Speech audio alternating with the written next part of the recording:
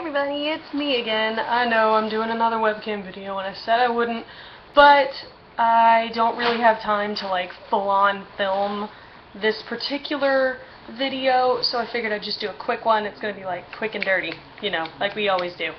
But I wanted to do an outfit of the day for you guys because I showed you the makeup tutorial that I did yesterday for the makeup for this Halloween look, but I never showed you the costume. Most of why I didn't show you the costume right away is because, one, it deserves its own video. As you can plainly see, I'm not even standing up yet, and it's absolutely obnoxiously beautiful. So I thought it deserved its own video. And two, I just didn't feel like getting into it. This costume, normally, I need a hand, it takes two people to put this costume on, normally, and even then, you're still, like, working. The first time I put this on after I bought it, it took my husband and I'm not kidding, like an hour to get this thing on, because it's corseted in the front, and you gotta tuck the girls up and in, and yeah, I'll explain that to y'all. But it really does deserve its own video anyway, and I didn't feel like putting it on only to take it off.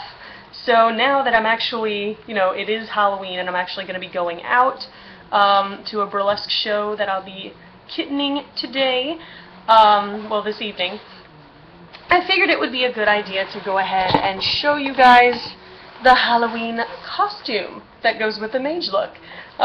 You could also dress this gown up in so many different ways. I am thrilled with it. Again, as I said in my tutorial, I got this at Noblesse Oblige.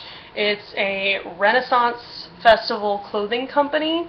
They're kind of high-end in that this dress was really, really expensive. Like, I don't even want to talk about how expensive this was.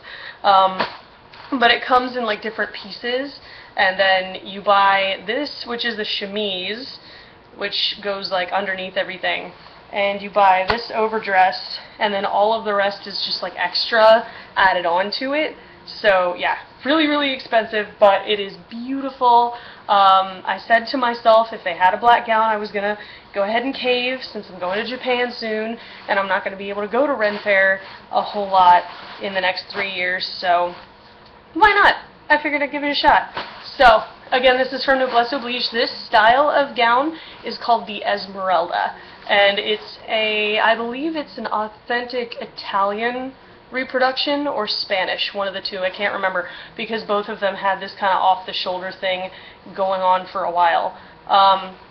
Now, the women who work at Noblesse Oblige are obviously much, much better at putting these things on than I am, and normally you go, like, on a festival day, you would go there and they would help you change into your costume. That's how intense it is. But I knew eventually I was going to have to learn how to put this on myself, so I gave it a shot. It took me about 45 minutes to get it to where I wanted it to be. The hardest part, honestly, is getting the ladies situated, because normally when one of the ladies at Noblesse is helping you put this on, you have to grab your girls like this and hold them there while they're tying your corset up, otherwise they're going to get all discombobulated. Discombobulated? Pun? So that was by far the most difficult part for me, was because I had to hold my boobs basically with one hand while I was lacing and tightening with the other. But this is a gorgeous, gorgeous gown. I'm going to go ahead and show you what it looks like. Hopefully I don't roll over myself. Let me stand up here. So this is what the top of the gown looks like. As you can see, it is all black because I love black. And I'll show you a detail shot. All of the detail on this gown is pretty much the same, but it's amazing. It's got this antiqued gold kind of steampunk thing going on, which I love. But the only underskirt they had was silver, so I went ahead and got the silver. I don't really regret getting the silver. I think it kind of works. So let me push out and turn around.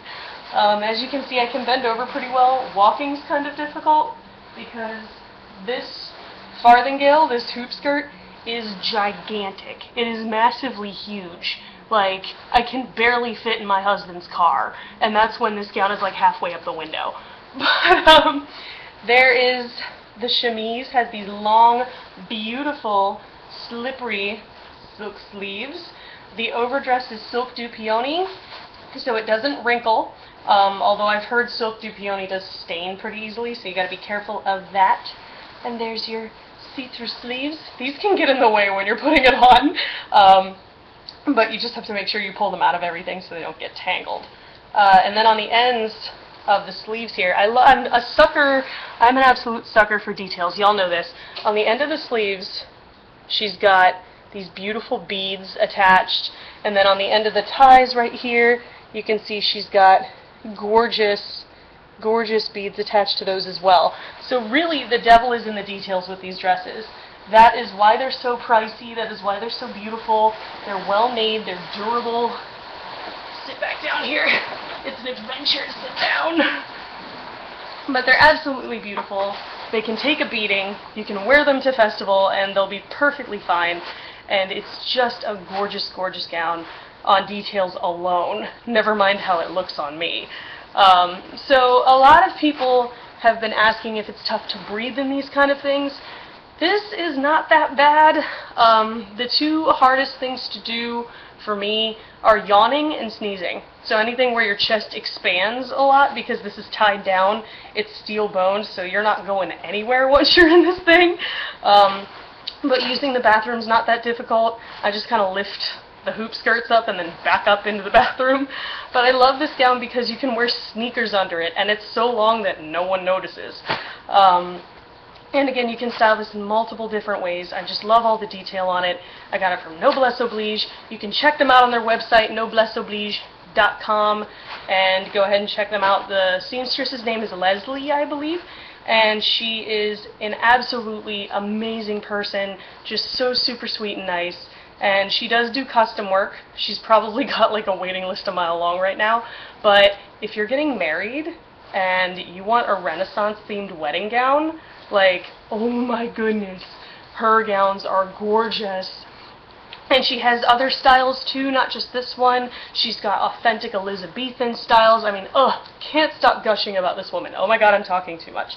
But she is incredible and amazing, and I can't thank Noblesse enough for all their help and all their patience in me waiting for like 5 years to finally find the dress of my dreams.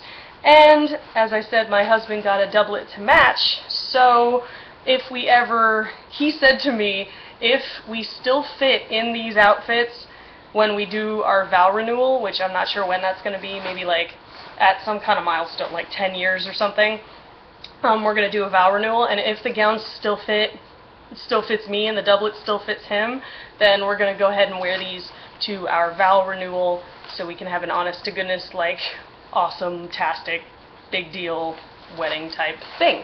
So that's your turn, YouTube. I want to see all your Halloween costumes. I'm so excited. This is my favorite holiday of the year. You guys know that.